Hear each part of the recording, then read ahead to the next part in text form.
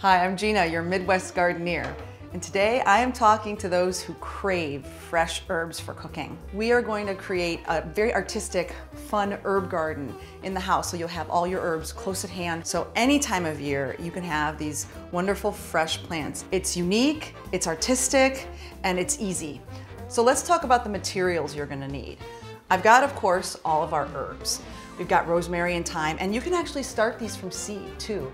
Something that you'll grow them in. This is actually a light fixture, but you can use a mason jar, any kind of container that works for you. That will fit into your pipe clamp. And we have little tiles here that we're gonna use for labels. They're erasable, so that's really great. And of course, we have our Miracle-Gro potting mix. And we have a few tools that we'll need because we're going to attach all this to a board. So step one in the process is doing some planning and measuring. Figure out where you want to put your herb garden. Where do you have space? Where do you have a good amount of sunlight? Because they're going to want that to thrive. And then you can decide how big you want to start with. I chose a 2-foot board. So just to verify, I have a 24-inch board, and I'm going to put 3 plants on this board. So I'm going to space them out evenly. Use your tape measure and measure out to mark it 6 inches, another 6 inches, and another 6 inches. So let's move on to step 2.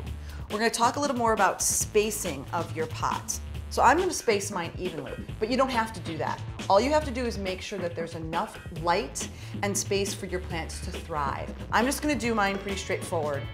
So this is step 3. We're going to attach our pipe clamps to the board.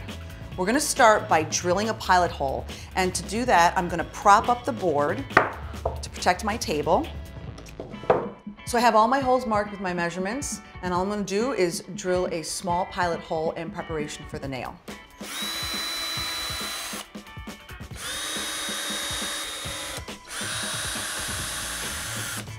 Now in preparation of attaching our pipe clamps, we want to open them up. It makes them much easier to deal with. And once they're loose, all we have to do then is hammer them in. So we're going to get our nail and our hammer, and we're going to attach the pipe clamp to the board. It's really easy because we already have the pilot holes, and all it takes is a couple of taps. We're going to do that 2 more times for the rest of the board.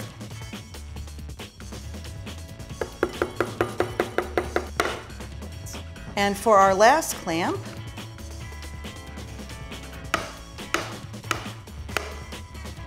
all right. So now we're on step 4, and that's going to be potting up our herbs. So we're going to take the mix, we're going to layer the bottom of each pot, and then we're going to break up the herbs from the pots they're in and plant them. So there's our first one, and that's thyme. So we'll do our second with rosemary. Again, we're going to loosen up the roots to wake the plant up a little bit. It smells really good.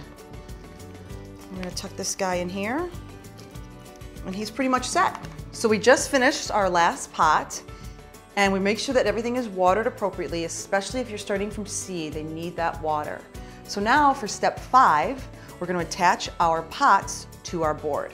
And the way to do that is to prop it up, and then we'll connect our clamps so that they're closed loosely so that we can then fit our pots in, just like this. Then you can clamp it down all the way. So that's our dill, and now we'll do our thyme.